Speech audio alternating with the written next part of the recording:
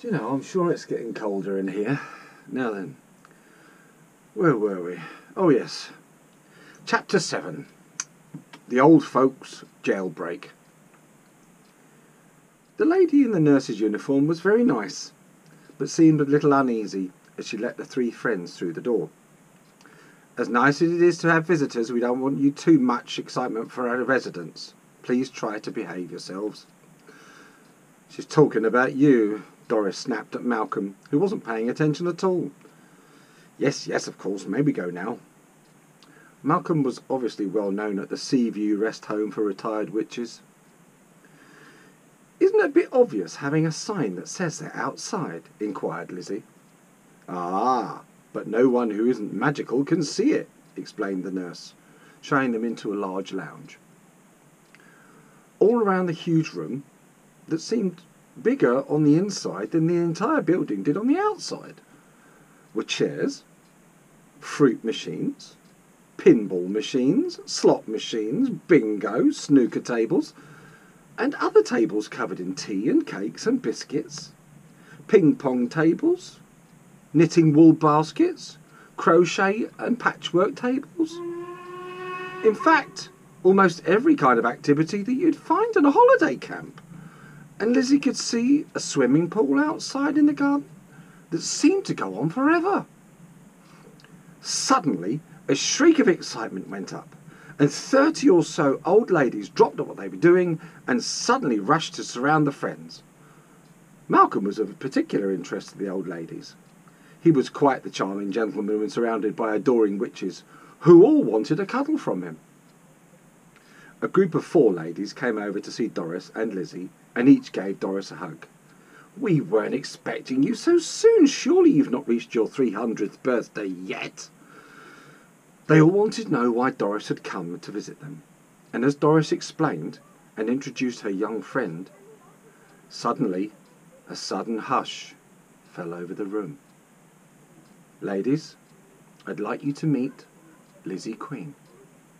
Immediately, the gaggle of women fell silent, and turning to see Lizzie, they all curtsied at the same time. Not quite, ladies. We've got a bit of a problem, and we need quite a lot of help. As the day went on, Lizzie was introduced to every single one of the retired witches at the Seaview Rest Home. Each one had known Lizzie's gran from the old days, and said what a kind and happy queen she was. And each witch sat down and talked to Lizzie about their favourite spells and, of course, their favourite cakes and biscuits. It seemed that all witches loved tea and cakes and biscuits, and their favourites were either custard creams or jammy dodgers. In fact, quite often there would be arguments between the old ladies about what biscuit was the best, and usually resulted in the throwing of balls of knitting wool at each other. Once, after a particularly vigorous exchange of opinions, they managed to fill the entire room with strings of multicoloured wool, and it had taken an entire week to rescue everyone. The very thought of old ladies resorted to chucking things at each other sounded hilarious to Lizzie, and to have trapped themselves as a result of an argument over biscuits seemed even funnier. Apparently, somebody once had a nerve to suggest introducing ginger biscuits into the group. In that particular witch spent the next month as a canary in a cage when somebody let slip a well-rehearsed spell from the old days. Thankfully, it was now a rule of the rest home that only custard creams and jammy dodgers were allowed on the premises. Whilst the nurses were taking a break, Malcolm used his charm to gather the attention of the assembled witches. As they all sat within the ring of chairs, it was decided that the best plan of action was to take the battle to Brighton. A few old dears who didn't look as though they could walk the length of the room were the most eager. We haven't been out on a trip since the last year a couple of us sneaked away from the outing to Hastings and ended up in Monte Carlo. That was a laugh, and Maureen won €3 million playing roulette. There were plenty of biscuits that Christmas, I can tell you. It was apparent that every one of them was up to the challenge, and with over 30 witches, how could they fail? Malcolm realised he would really have to pull out all the stops to change the removal lorry into something big enough to transport over 30 aged ladies back to Brighton.